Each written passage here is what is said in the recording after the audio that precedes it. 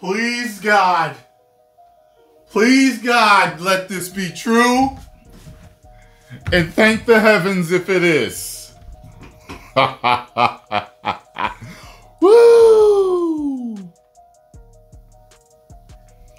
A movie studio behind some of the most iconic superhero films has allegedly purged their woke staff activists in a last-ditch effort to save their franchise, while their rival doubles down on progressive plot lines. Who's the rival? Is that WB? Insider sources suggest Marvel Studios is overhauling its leadership to tackle activist staffers keen to project their views onto plot lines. Oh, come on now. Yeah, the company been talking about like it's their views. The whole company, Disney. The umbrella company. But Lucasfilm, the studio behind Star Wars, is said to be continuing to let progressive workers rule the roost. Good Lord.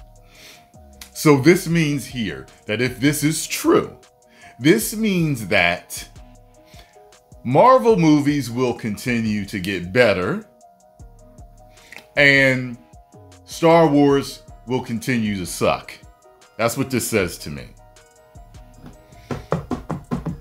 Both Marvel and Lucasfilm are owned by Disney, but operate separately. And have their own creative teams. Film Threat founder, ding, ding, ding, ding, ding, ding, ding, Film Threat. Go over there and subscribe. Tell them Tyrone Magnus sent you. Love them over there. It was one of the channels. You know how a lot of you see one of my videos for the first time and you're like, yes, I love this guy. I felt the same way when I first heard Chris Gore talk. First time I was like, who is this dude? I like him. It was a bunch of different clips about him talking about the movies and the entertainment industry. And then I found out he had his own YouTube channel. I was like, guy knows what he's talking about. Trust me on this. Chris Gore made the claims about Marvel during an appearance on the Critical Drinker podcast on Friday. And this is what he said. I do know people who work at Marvel. They have cleaned house. They quietly, months ago, fired all the producers that could be labeled an activist, said Gore. Gore explained that president of Marvel Studios, Kevin Feige, recognized that going woke didn't work. Really? You should have realized that with Captain Marvel and cut then. Revealing that Feige said he tried it and it didn't work.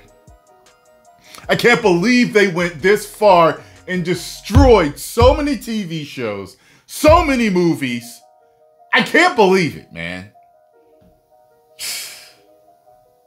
He's talking about, listen, fool me once, shame on you. Fool me twice. Fool me once, shame on me. Fool me twice. Fool me once, shame on you. Fool me twice, shame on me.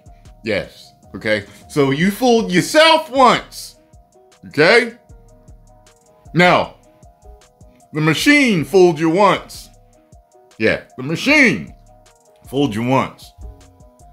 Twice, shame on you. So after the second garbage woke movie you made, you should have stopped. Let me tell you something. If I tried new videos on this channel, I might try one, maybe I gotta do this a little bit differently. If I try a second time and it don't work, then I'm done. Okay? He's talking about Phase 4, continued the noted film critic. That is, tried it, didn't work. No Kang, none of these side characters that don't have the legacy of classic characters. Now, that doesn't matter. All you have to do is do a good movie, write it right, execute it properly, and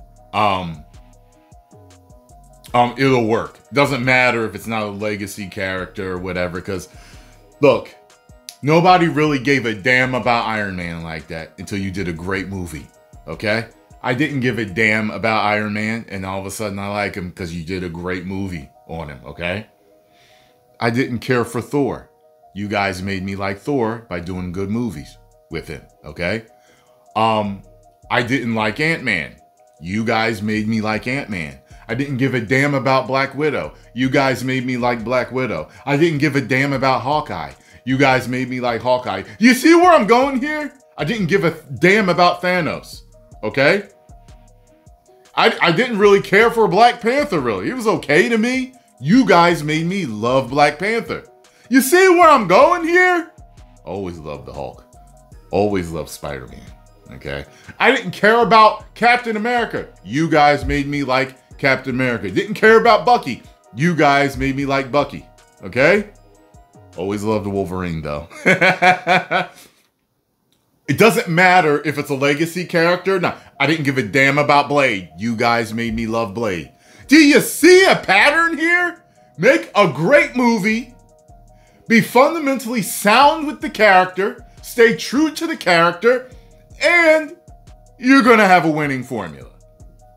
I believe they did this garbage for this long. I hope this rumor is so true.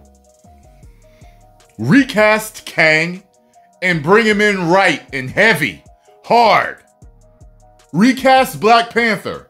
Bring him T'Challa. Bring him in fast and hard. Kill it. Do it right. And if Deadpool and Wolverine proves anything, you've heard that phrase, male and pale is stale.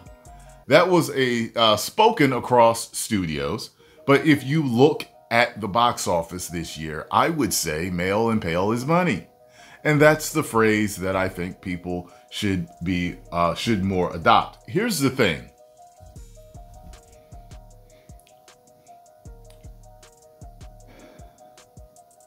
Equality, diversity, that's a good thing. The problem is, you raise people while demoting others. There's a way to raise everyone to equality without making others look like garbage.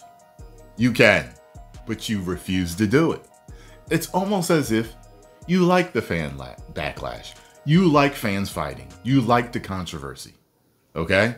So you wanted it and you got it from the fans, didn't you? I've been nice to you the whole time, Disney. I've been nice to you the whole time. And there have been other YouTubers and journalists and other talking heads that have been destroying you. Saying things that I would never say. Getting a little too personal, to tell you the truth, I feel. I've been nice to you.